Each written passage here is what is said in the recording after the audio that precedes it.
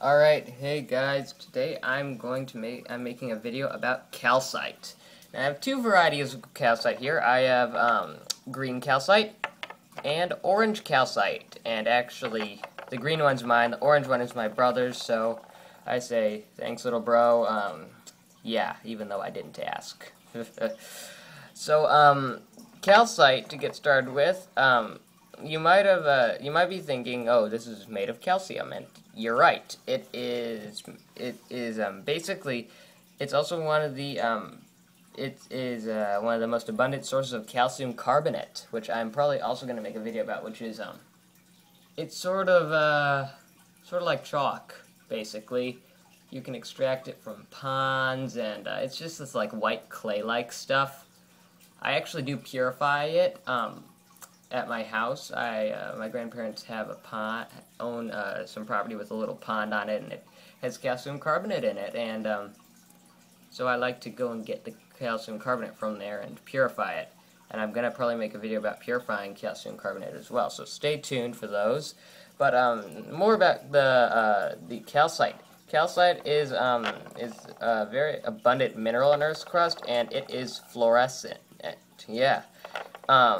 And in case you don't know what fluorescence is, it is, well, the word fluorescence comes from the word fluorite.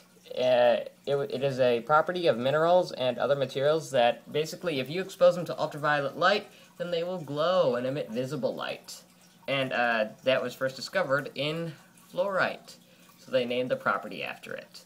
I don't think I can show you that right now because my iPhone, if I would have to take my ultraviolet LEDs and shine them on that, and also make it like pure darkness, and then the iPhone wouldn't be able to pick up the light, so I just can't do that. But imagine these things glowing in a totally dark room. That's basically it. They glow cool colors too. I think that the orange one glows green.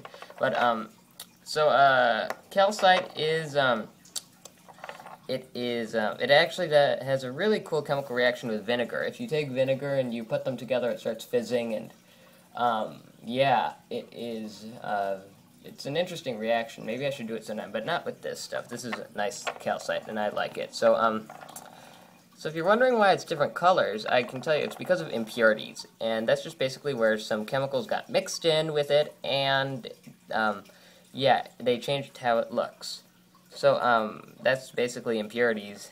They're really simple.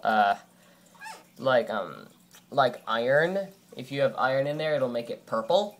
That is how amethyst gets its color. Amethyst is a variety of quartz, if you don't know, and it is purple. And, I do have that. I've made a video of it. I don't think I've uploaded it to YouTube yet. But I will soon. So, that's pretty much it. Thanks for watching. Bye.